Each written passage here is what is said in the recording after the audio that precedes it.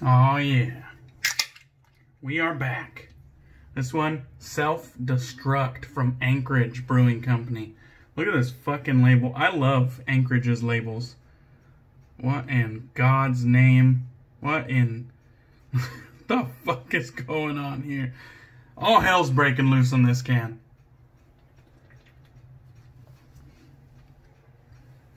Absolutely love like the alarm red label. This is a double IPA, dry hopped 4 times, 8% alcohol, 8.4. Yeah, they just went fucking berserk with this one. Let's see if they have any info. I don't think they do. It's all good though. I'll tell you what, this thing is just a hop bomb.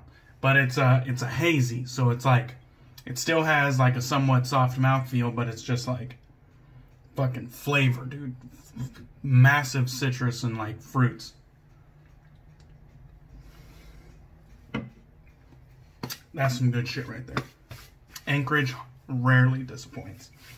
So, we are continuing Shave Like a Pirate Week, started by Lather Me Whiskers, the captain. I'm going to be using some Calico Jacks, and this is the original bay rum. And this one is from Cherry City Shaving Products. I had to slow down because I usually fuck that up. Cherry City Shaving Products. So, they're out of Oregon, and they're one of the guys that I saw a lot when I first started shaving. Not because, like, of crazy popularity, but because I joined a Facebook group called the Pacific Northwest Wet Shavers pretty early on.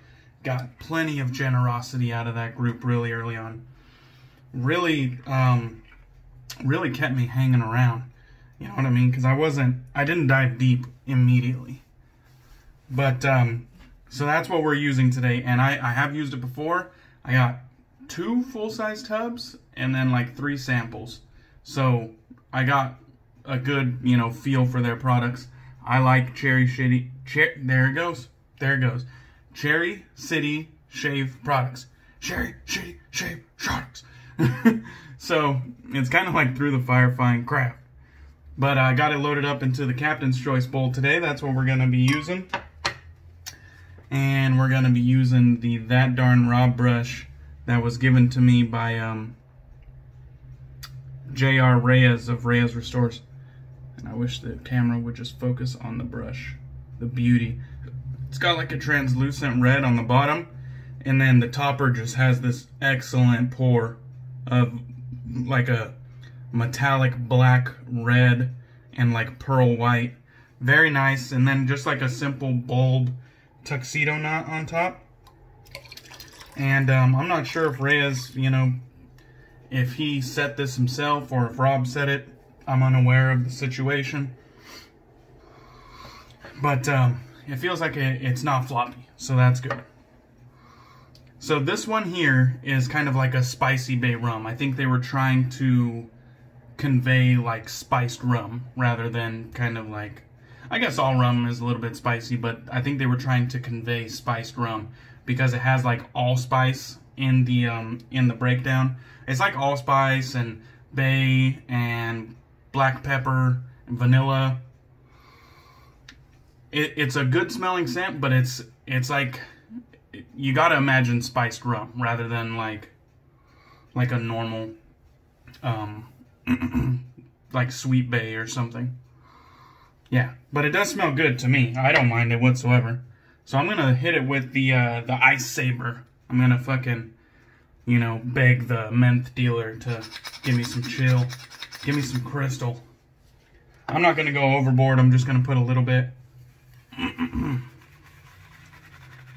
It's been cooling down, which I do really, really appreciate because I fucking hate the summer. I really don't need the sun whatsoever. I'm completely fine with just skipping the summer. Like going spring, fall, winter, spring, fall, winter.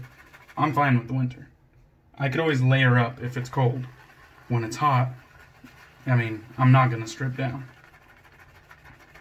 And in some places, you probably shouldn't strip down.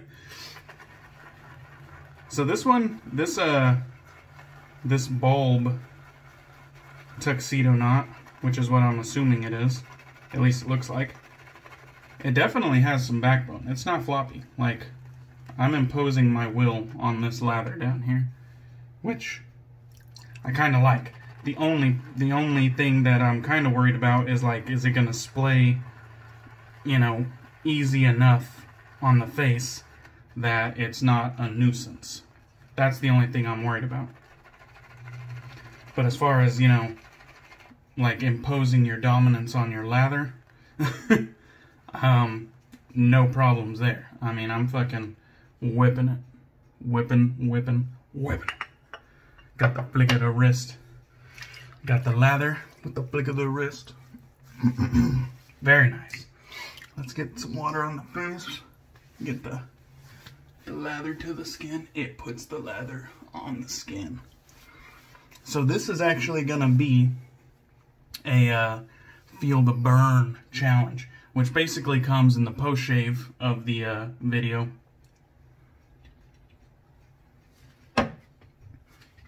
But this was started by CDB, and he basically, the whole gist of it was to use Captain's Choice Cat o' Nine Tails aftershave with no other post products, i.e. like putting witch hazel before your aftershave, or putting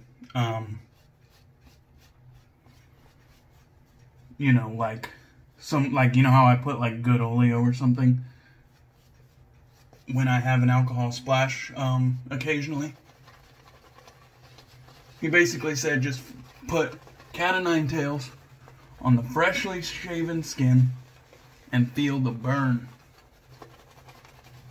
And I don't know if this was just to poke fun at the I don't know if it was originally intended to poke fun at the, you know, skin food lovers, or the, I should say, the alcohol splash haters. But I don't know why he started it, but I know we're having some fun now because the alcohol splash haters definitely had a little rebuttal. I think the messenger was Ken, Shave326. He told CDB that, you know, his comments or whatever about guys wincing when they put on an alcohol splash, that they were like toxic masculinity. And he even asked his viewers if guys who make fun of the people who wince when putting on an alcohol splash, is that displaying toxic masculinity, or, you know, is it just having good fun? And, or are the people who wince, you know, are they wimps, or are they, you know, perfectly, you know, manly, regardless if they wince or not? And my answer to him was, yes, they are a bunch of pusses for wincing. And yes, that is toxic masculinity. And why does one group care what the other group thinks about any of it? You know what I mean? Who gives a fuck? Oh, I guess I should show you. The Wacker Chevalier. Those awesome horn scales. That beautiful French point up there.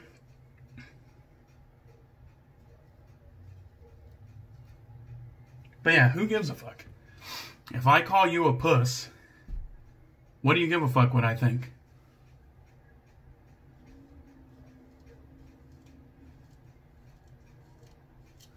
And if you wince when you apply an alcohol aftershave, and you decide you don't like alcohol aftershaves, or you think I'm displaying toxic masculinity, do you really expect me to give a fuck? No. At least I hope you don't. So, basically, don't worry about what other people think of you. You do shit the way that you want to do it, and I'll do it the way that I want to do it. And we can talk shit about each other. You know what I mean? Doesn't matter.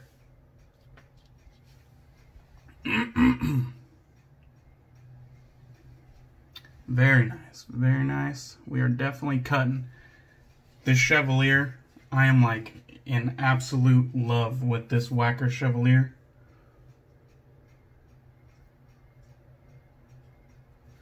The look on it.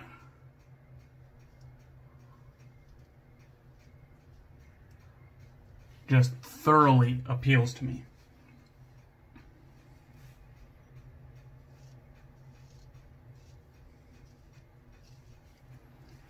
The French point is something that I've always wanted.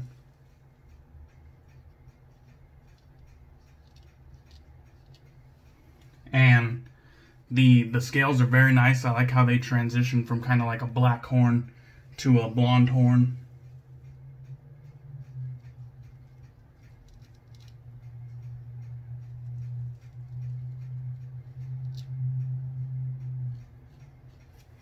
And I like the kind of lines on this bad boy. I like how right around this area and this area, I like the lines on it. Just kind of how the shape flows. It's a fucking stunning brush, dude. So, that was very smooth first pass. I got a low level of chill going on.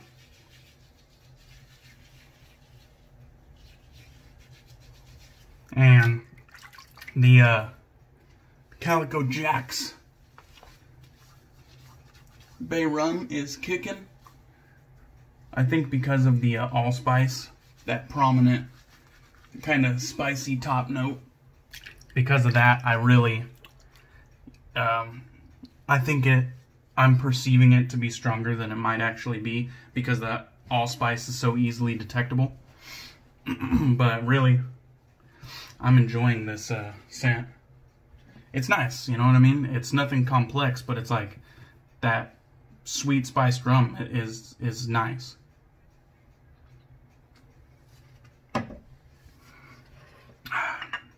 And the Captain's Choice, even though it's been shelved, or kind of, it's became my travel bowl. It still gets the job done well. I mean, it got the job done well back then, and it still gets the job done well now. It has nice kind of beveled ridges that help whip up a lather. One thing that I feel like is an improvement from my Lancaster bowl to my Captain's Choice bowl is it has like higher ridges on it, so my lather doesn't like spill over the edges. But in the same token, it's not hard to get in there because it's beveled kind of outward rather than like straight up. It's beveled outward so that you can, you know, there's no obstruction when you're creating your lather. So I do like that more. Neither one of them have a solid place to grip. Like, I know the Lancaster puts that, like, rubber band on the base, so you have, you know, more control, which, you know, doesn't go unnoticed. I do appreciate that. But I've seen bowls that kind of on the bottom, they'll have, like a bulge on the bottom, you know what I mean? And you can really get around it like that. And so, I appreciate that, you know what I mean? Like, I think I would like that if the Lancaster bowl featured that. But other than that, I'm super happy with my Lancaster bowl and my Captain's Choice bowl.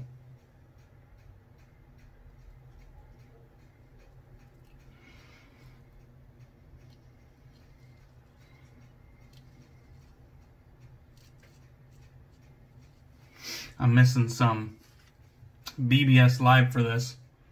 But my boy Marion The Barbarian tagged me. I had just gotten off work, and Marion sends me a voice message. He said, hey man, I tagged you in the Feel the Burn challenge. And I immediately, voice messaged him back, and I was like, dude, you fucking, you killed the point that I was trying to drive home on my mail call video.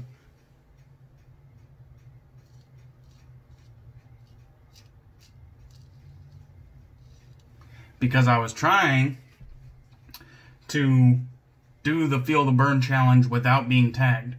Because there's motherfuckers out here that, when a hot tag is going around, and they want, they're chomping at the bit to be tagged. But for whatever reason, they're being, picked over or forgot about. And they just can't fucking wait. Like, they have their shave of the day planned out, and they can't wait to do this tag. But they're not getting tagged. And so it's just like this huge bummer for them. And ultimately, they just don't do it because they never got tagged. And for me, it's like, bro, if you want to fucking, if you see a tag that looks fun and you want to do it, just fucking do it. And that's why I didn't own Cat of Nine Tails. As soon as I saw CDB do his thing, I didn't get tagged.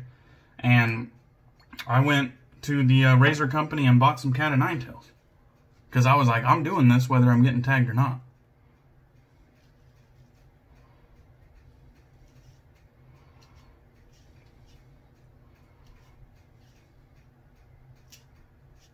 Now, round 2 came around. My mail call hadn't came in yet. And I still didn't get tagged. And I had full intentions of doing this tag challenge without getting tagged, to drive home the point, basically, that if you want to do this, jump in. Nobody's going to look at you strange.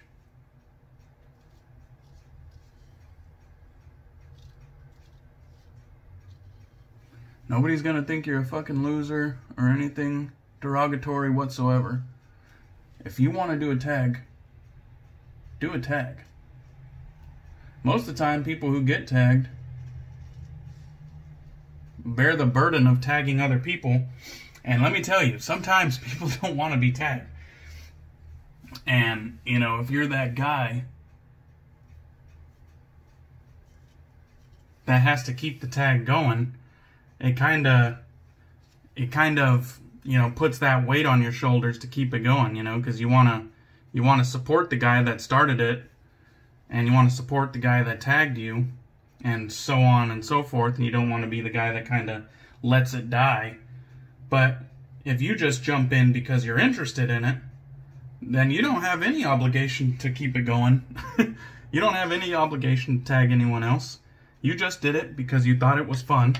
You joined in on the fun, and now you're able to gracefully exit, you know what I mean, without that burden whatsoever.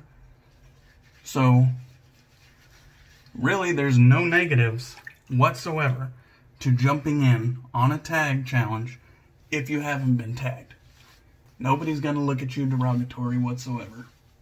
Just have fun with it. That's all these tags are. You know what I mean? And on the flip side of the coin, if you get tagged and you're not interested, don't do it. You know what I mean? No reason to do, something that you don't want to do or have an unenjoyable shave. You know what I mean? Just respectfully decline. And then that's that. You know what I mean? These shaves are supposed to be enjoyable, fellas. Come on. Alright, the Lancaster towel. The pinnacle of enjoyment right here. Just fucking patting your face down with this Lancaster towel. It's pure luxury every time.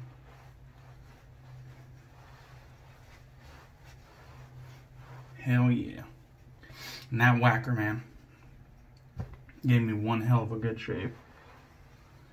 I'm gonna have probably some beers, some bourbons, and some cigars. After this, I'm gonna have my buddy come over, and we're gonna fucking have a few drinks and a few cigars. And then I believe I'm gonna get minimal sleep and then wake up and go salmon fishing. So it's been a long fucking week, a hard work week. I worked overtime every single day this week, but I'm gonna still make the most out of my weekend, have a little bit of fun. So that was a damn fine shave. We're just gonna throw a little bit of, no, I'm just fucking with you. We're gonna go Captain's Choice, Cat of Nine Tails. And guys, I think this is not gonna burn, because from the Captain's Choice, from the Feel the Burn challenge videos I've seen, nobody's really felt the burn. So I got it right here on my hand. I guess I kind of let it out because I was trying to let you see, but put a little bit more. So I'm still not a fan of the scent of this, I gotta be honest.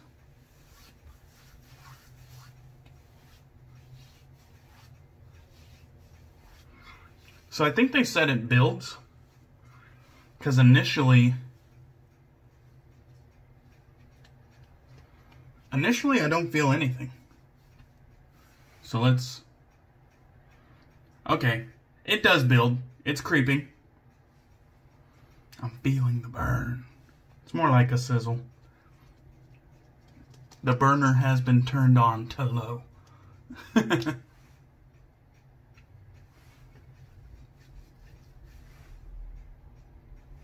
Is that it? Yeah, so I was telling Marion, because he was like, sorry that you got tagged in this challenge, because he's like, it doesn't really burn. And I told him, I was like, well, fuck. I was like, I think that's kind of sucks, because this is going to be pretty detrimental to Captain's Choice if, like, viewer after viewer sees YouTuber after YouTuber say that this shit doesn't burn. That's going to be detrimental, and that kind of sucks, but it is what it is. I did feel it build, but, I mean, it fizzled out at a low burn. I mean, it just felt kind of like a normal... The only thing unique about it was that it built up from nothing, instead of just immediately burning like a normal alcohol aftershave. So, sorry and shit.